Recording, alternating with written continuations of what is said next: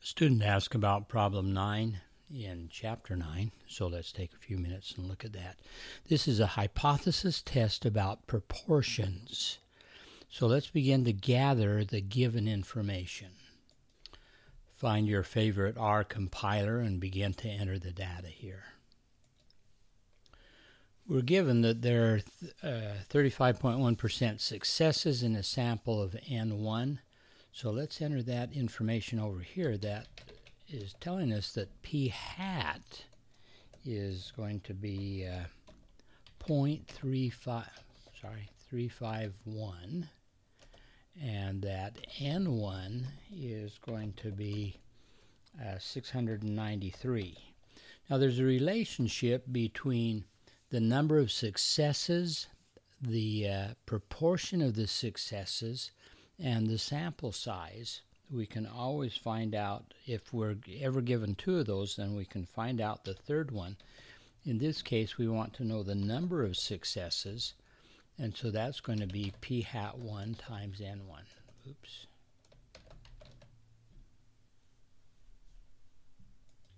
We're given similar information for the sample taken from the second population. So we're told the proportion of successes in the second sample. We are told how large the second sample is, and so we can find out what N2 is, which is going to be P hat 2 times N2. We're also given that alpha is 0.001. We're not going to use that in our calculation. We'll just visually make that observation and a comparison to the p-value at the end of the problem. So here's our settings so far when we're looking at the three distribution diagram. We had two populations. We took some samples. We took a sample of N1 from the first sample and a sample of N2 from the second population. And we calculated the difference of the proportions. That's what we're going to need to look at. That's going to be we're going to look at the distribution of the sample differences. And then we're going to look at what our sample value is for this difference of sample proportions. We'll move that down to the z distribution, and we'll calculate the p-value down in the z distribution. To do that, we're going to need to know the standard deviation of the distribution of the sample statistic. So take a minute and look at our review sheet for hypothesis testing and confidence intervals. And notice that when we're doing a two population proportion, and we're looking for the standard deviation for the distribution of this sample statistic, that we're going to use this pooled standard deviation. So we need to build that information in R. So we'll call that P bar, and we'll make that.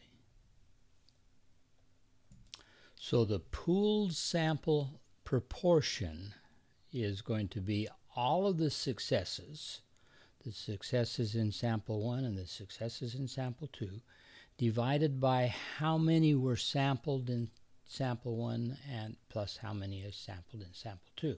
So it's a pooled proportion. And of course we can calculate the Q bar as 1 minus P bar. We're now ready to calculate the standard deviation of the distribution of that sample statistic. So there we're activating this particular formula. It's going to be the square root of P bar times Q bar divided by N1 plus P bar times Q bar divided by N2. Let's call this sample statistic, the P1 bar minus P2 bar, let's call it P hat 1 minus P hat 2. Let's call that P hat difference. So I'm putting that in the R script as p hat d is the difference in the sample proportion. So we want to find the z value of the p hat d that we got from our sampling. So we've got this particular p hat d, and we want to find its z value. Now that z value is always the sample statistic. Let me show you that in the review.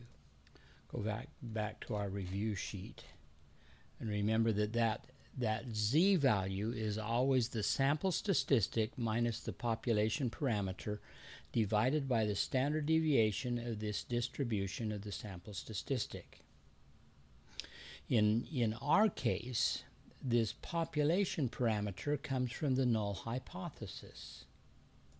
The null hypothesis in our problem was that P1 is equal to P2, or in other words, P1 minus P2 is equal to 0. So what that's going to mean is that this sample, that this z value is going to be p hat d minus 0 divided by the standard deviation of the distribution of the sample statistic. So we'll put that into our script. Z is going to be the p hat, what's wrong here, is going to be the p hat d divided by sd. So let's work this a little bit at a time and kind of check things as we go. So we need to show what that z value is. Let's execute our script. Ooh. Sorry, we had timed out there. I've reloaded it. So let's execute that, and there is our z value is 3 standard deviations above the mean. That's pretty high. So let's put that in there, and just out of curiosity, let's submit that and see how we're doing. Okay, so we got that part of it right. So now let's look at and see where we are at this particular point. We found that our sample statistic.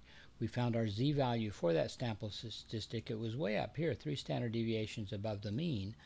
And so we want to find, because we're doing an upper tailed test, we want to find this area in that upper tail of the standard normal distribution. If we had been doing a lower tailed test, if the alternative hypothesis had been less than, we would be doing down here. If we're doing a 2-tailed test, then we need to worry about how to handle that one as well. Your situation could be different. Please be sure that you're paying attention to what kind of a test you're doing, whether you're doing an upper tailed test or a lower tailed test. Go to the review sheet and decide what's happening. What kind of test you're doing is determined by the alternative hypothesis. And that's summarized in the review sheet. Okay, so we're doing an upper tailed test. We need to find out what that value is. At this particular point, we know this z value. It was 3 something. Okay. So we've calculated that z value. We can now find the p value. If we were doing a lower tailed test, that p-value would just be calculated as the p-norm. But our problem is we're doing an upper tailed test. So the p-norm of z would tell us, let me just color that in, would tell us this blue area down here. Everything below that particular z value. We need to have the area above because we're doing an upper tailed test. So we'll take 1, the total area under the curve, minus that blue area. So in our script, because we're doing an upper tailed test, we need to have a 1 minus the p-norm, and that's going to tell us what our p-value is. So let's run that script, and there's our result. Notice that's really quite a small p-value. I'll copy that and put it into the answer. Okay, let's just kind of check and see what we're doing here, if we need to do any rounding. Okay, so our test statistic and our p-value were all right. Now we can begin to make some conclusions. Our p-value is low compared to the alpha. Okay, if the p-value is low, the null hypothesis must go. So the p-value is less than the alpha, therefore we're going to reject the null hypothesis. P-value is low, so the null hypothesis must go. And consequently, the sample data supports the claim that the first population is in fact greater than the second population. So let's submit that. Ooh. And we got everything right. It just didn't get recorded in the roll book because I'm working in a session that's timed out already. Okay, that's the idea. Now, one of the important things to watch for is what that alternative hypothesis is. We had an upper-tailed test. You might have a lower-tailed test, or you might have a two-tailed test. Be sure to check and be sure that you're handling that properly. Okay, good luck on that.